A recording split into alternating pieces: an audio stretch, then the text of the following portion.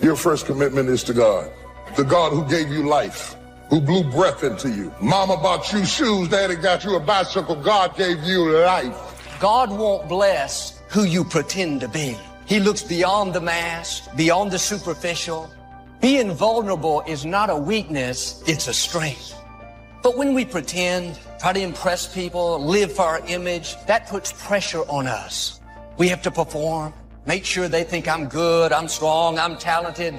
Take off the mask. You can be real. What they think of you doesn't really matter. They don't control your destiny. Why don't you let the people in your life off the hook? Maybe they did the best they could. They may have made decisions that you don't understand, feels like it puts you at a disadvantage, but you didn't have to walk in their shoes. Maybe nobody gave them what they needed to give to you. Bottom line, nobody owes you anything. God is keeping all the records. He has seen everything that's happened in your life. You got to make changes. You got to say no. You got to disappoint people. You got to walk away from some stuff. You have to. The injustice, the bad breaks, the person that did you wrong, those people cannot pay you back. They cannot make you whole. Only God can. Quit looking to people to make it up to you. Quit trying to get somebody to apologize, to give you what they don't have, to admit they were wrong. If you'll go to God, He'll bring you out better. He'll make the rest of your life more rewarding, more fulfilling than it would have been if that hadn't have happened in the first place. In the morning, devour something. Throw your whole self at something. You'll never know what you can do and what you can be until you throw your whole self at it. Devour it. Attack it like you're going to kill it. Devour the prey. And in the evening, you divide the spoils. We have it backwards today. We want to divide the spoils in the morning. So we're blinging when we ought to be devouring. See, don't worry about whose name you wear when you're young. Worry about your name. You have to have a made-up mind that you are in it for the long haul. It may be difficult. You have a good reason to walk away. Don't take the easy way out. Stay committed to your dreams. Don't give up on the promises God put in your heart. Stay committed to your job. Be a loyal person. Somebody they can count on day in and day out. You're not always going to feel like it. There will be good days and tough days. That's when you have to dig your heels in and say, I'm going to do the right thing when it's hard. I'm committed to this job. I'm going to be my best, even though my supervisor isn't treating me right. I'm committed to my dreams. I'm not going to give up because I don't see anything happening. I'm going to keep believing, expecting, thanking God. I know it's on the way. God rewards consistent, faithful, committed people. There are two powers in life that every one of us have to deal with every day. The two powers in life that you can never control or stop. The two most difficult components in life to manage is time and change. The key to your future is the successful management of time and change. You can't stop time. You can't stop change. So all you can do with them is manage them. And you become what you are based on how you manage both of them. I want to simplify life for you. You are simply a product of how you use your time and how you manage the changes you've been through so far. And what you become in 10 years from now will be a result of how you manage time and the changes. What did I do with the year that just passed? How much of it did I waste watching television, being with people who had no interest in success, being involved in habits that didn't improve my life? What did I spend that year on? Time and change are the raw materials of life. These are two things you can't stop, and they keep moving. They keep happening, and they build your life. Time and change are building blocks. In other words, time and change are the only commodities in life that every human have in common.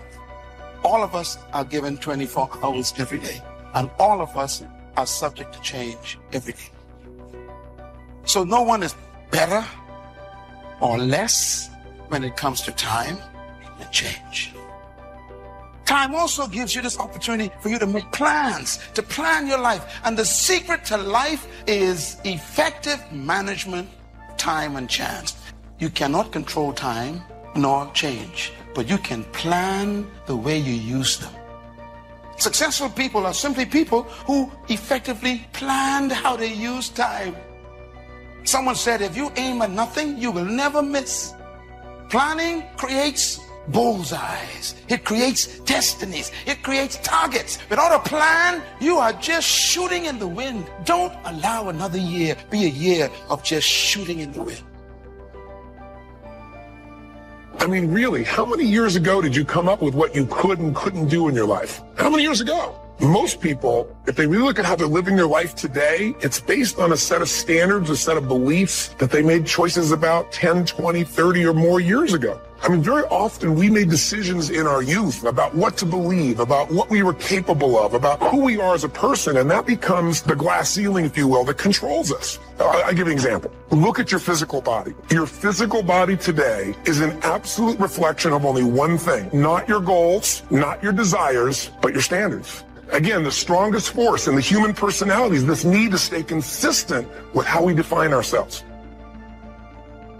And that's what's going to make your death so sad, is that you never live first. You never fully engaged. You never fully studied. You never fully invested in anything or anybody. You want to get something that you are not willing to give. You have never been joined. You just wore the dress, got the plaque, they threw the rice, you took the job, but you've never seen what you could be if you threw your whole self at your dream. Despite everything that's been written about the importance of goal setting, very few people actually put it into practice. It's always amazed me the way the average guy puts more thought and effort into planning his 2-week vacation than he devotes to planning his life. Challenge creates strong character, and goals represent challenge in its most positive form. Leaders have their personal goals clearly in focus, as well as the goals of the organization. In fact, one of the principal responsibilities of leadership is defining goals for the vast majority of people who aren't able to do it for themselves. How do you keep the faith? How do you keep your head above water? How do you march against the tide? How do you stand up when everybody around you seems to be falling down? How do you keep firm and solid footing when everything underneath you seems to be slipping away? How do you keep the faith? You've got to be born again. And when you're born again, there are some things you just have to take. Just some things you have to stand up under. There's just some fights you're going to have. To a great extent, I think perseverance can be learned. And there are some very powerful techniques that can help you learn it. By far the most important tool you can use in developing perseverance is a personal list of challenging, realistic, well-defined, and highly rewarding goals. Goals are major to a genuinely success-oriented person. Without them, you're just playing around. In recent years, we've overlooked the importance of perseverance to some extent because we believe so strongly in talent as the true determinant of success. For instance, there are a great many special programs in the schools for so-called gifted children, and these programs can begin as early as the first grade. A child is tested, and he's either gifted or he isn't. He either has talent or he doesn't. Our expectations of him change based on how he does on those expectations for himself change also. Of course, there are some educational systems that place a little less faith in talent and a little more faith in long, hard work. And since those systems have been the source of some incredible progress in recent years, I think it's important to look closely at perseverance and how you can get some of that stuff whatever your gifts and talents may be. You don't have to lose your faith just because God didn't say yes to what you requested him to do. You don't have to have a nervous breakdown, a pity party, throw in the towel just because you didn't get the job, didn't get the house, didn't get the healing, didn't get what you wanted from the Lord. You don't always get your goals, but you always get your standards. Everybody in life gets their musts. They don't get their shoulds. Most people have a list of shoulds, don't they? Don't you have a list of the shoulds, things you should do, you should follow through on? I should get into the office earlier. I should be, more confident. Whatever your should list is, when you decide something is a must for you, an absolute must, when you cut off any possible, you say, I'm going to find a way, or I'm going to make the way. Some people get it the first time they hear it. And then some folk got to go home and chew on it and think about it and turn it over in their minds. And sometimes it takes a year, 5 years, 8 years. You can't be impatient with the seed coming up because every seed does not come up at the same time. You have to be patient with the soil. You have to tend it. You have to take care of it. You have to make sure that when the seed is ready to be cast, that the soil is ready to receive it. The opposite of perseverance is procrastination. Perseverance means you never quit. Procrastination usually means you never get started. Although I consider the inability to finish something to be a form of procrastination.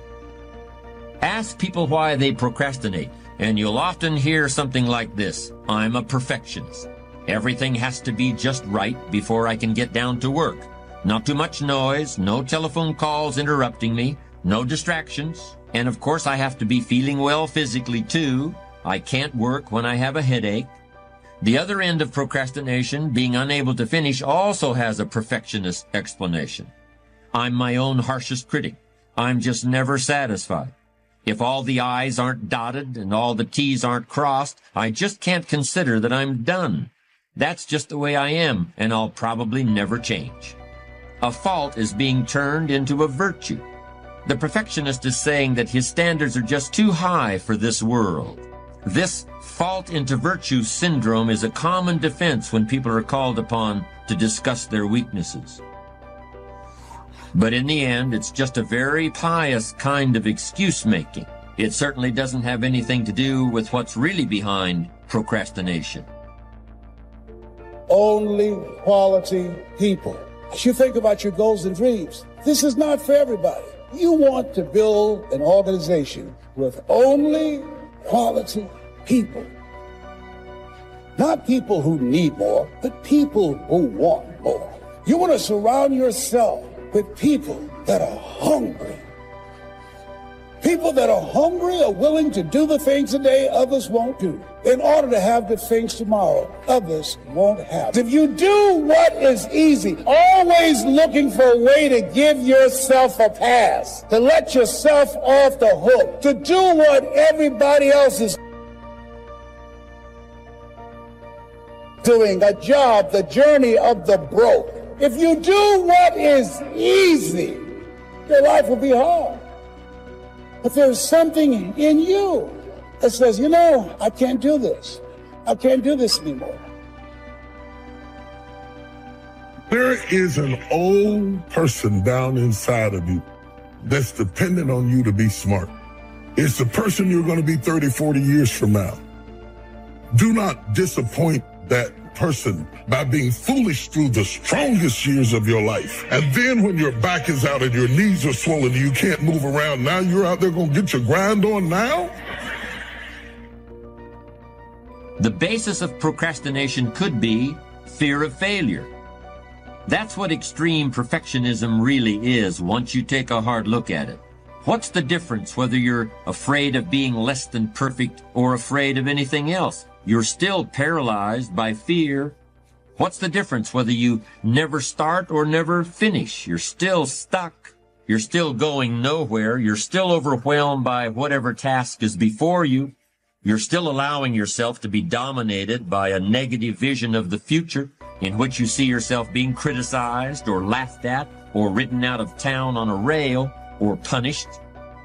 Of course, this negative vision of the future is really a mechanism that allows you to do nothing. It's a very convenient mental tool. Commitment means standing up for your life. It means honoring yourself. It means beginning to say and to see and recognize your alignment and oneness with the universe, and that you are a channel for life to express through. And we short-circuit it with anger. We short-circuit it with fear. We short-circuit it by being lazy or apathetic or giving up easily. Why? We say, oh, it's too hard, it's too hard. We don't challenge our spirit. Ladies and gentlemen, there's nothing as powerful as the human spirit. You can't destroy it. You can pervert it, but you can't destroy it. So when you begin to say, what is it that I want to leave? What contribution that I want to begin to make? What difference do I want to make in life? What chances I need to take? What fears do I need to step on? What risks do I need to begin to embrace? You can either live your dreams or live your fears. You have got to get to a point where you say, I'm sick and tired of living like this. There's got to be more. That's when people go out and strike out on their dreams. Well, I'm going to tell you how to overcome procrastination. I'm going to show you how to turn procrastination into perseverance. The first principle is break it down. No matter what you're trying to accomplish, whether it's writing a book or climbing a mountain or painting a house, the key to achievement is your ability to break down the task into manageable pieces and knock them off one at a time. Focus on accomplishing what's right in front of you at this moment and ignore what's off in the distance someplace. Substitute real-time positive thinking for negative future visualization. That's the first all-important technique for bringing an end to procrastination. Procrastination won't be a problem because the task is now so small that fear won't kick in. And it all begins with those 3 words. Break it down. What is the vision for your life? What are the ideas and the dreams for your life? What are you supposed to be doing? Who are you? What are your gifts and talents? What is your ultimate destiny and your goals? God will never give you something somebody else is supposed to have. When I'm in a storm, I'm trying to gain control. But God's message to all of us whenever we feel like we are in a storm is not to keep control, but to keep courage. You keep courage and God will take control. He's going to get you through this storm. You just got to keep courage. My second technique for defeating procrastination is also only 3 words long. Write it down. You're now going to be writing about the present, just as you experience it every day. Instead of describing the things that you want to do or the places you want to go, you're going to describe what you actually do with your time, and you're going to keep a written record of the places you actually go. You're going to keep a diary of your activities, and you're going to be amazed by the distractions, detours, and downright wastes of time that you come up with during the course of a day. All of these get in the way of achieving your goals. What else do you have to do to gain the benefits of this extremely powerful productivity technique? Nothing.